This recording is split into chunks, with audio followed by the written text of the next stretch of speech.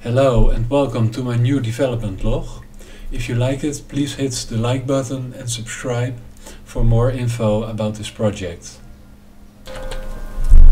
Today I will show you the last few things I added to the game. I will show it first in edit mode and then we can go to the play mode for some extra settings. What I did is there is a number input thingy. When you press C on it, you can enter a code, and in this case I run it through this computer, and when the input is 1111, then output will be true. So this door will be opened. So when we go to the play mode, we can test it if it's working. I see that I need to add the text, but it's working. And we set 1111, and if you close it, it's opened the door. So then we can go to the puzzle rooms. I made a little skip here so we don't need to see the other rooms every time. Behind this wall there's another lever that will open this door. For now it's a very simple puzzle, but when you open this lever, the wall disappears here. I made a little mistake. I placed a connector block here instead of a lever, so I need to fix that.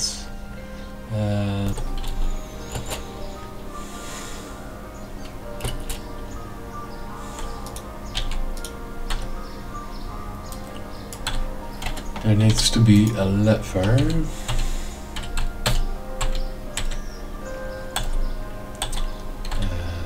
a block again.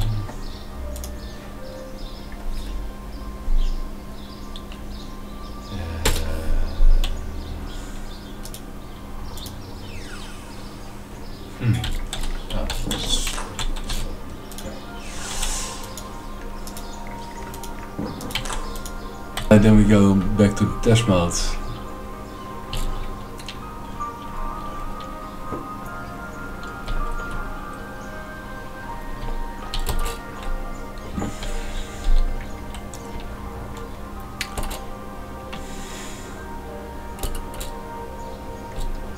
So when we open this lever, the wall will disappear. When we use this lever, this door will open.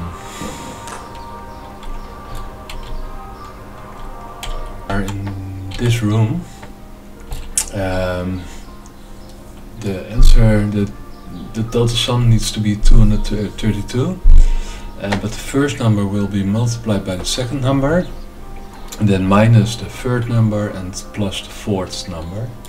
So when we do here a 2, here a 1, so that's 2 multiplied by 1 is 2,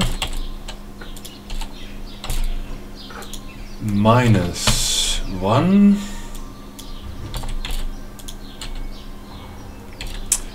and plus 2, 3, 1, and then this door will be opened.